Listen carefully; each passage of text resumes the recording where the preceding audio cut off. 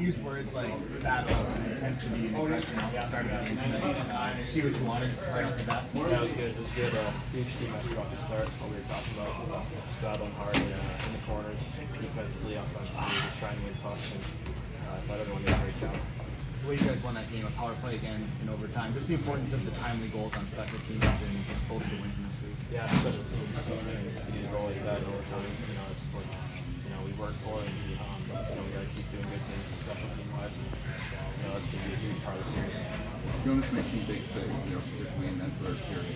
In these 3 games, how has he been able to really allow you guys to even to hang around, stay close?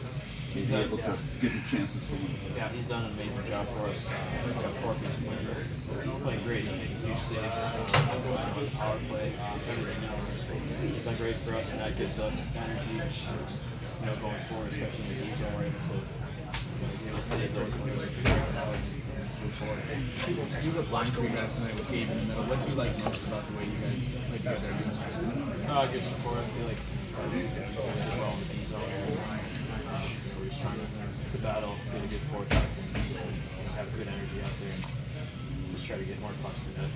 Describe what the discipline means in this series and how it's affected the power play situations throughout. Yeah, discipline's huge. Obviously, a special team series like that, it's very important to keep your composure in certain situations. I guess obviously there's going to be penalties called. Can't stop that. It's the game, so just got to keep it to the minimum, I guess. Because of their power play, though, is it even more emphasized in the room? Yeah, they got a good power play, so just got to keep penalties to the minimum and have a good PK. Alex, you open the scoring tonight and then draw the penalty in overtime. Does this time of year just complement your kind of reliable, trusting game that Todd always talks about? Just try to be as reliable as I can in any situation, but just trying to work hard. And everyone had a great working hard game tonight. It was a huge team win. When did you know the puck was going in the net on that first goal? Just kind of when I tipped it. I saw it go in the air. I didn't really get enough wood on it, but I just saw it going to the net, so I was just hoping it was going in. How nervous? I mean, you scored the goal in overtime, and then there's a bomb. How do you deal with that? Yeah, it was long.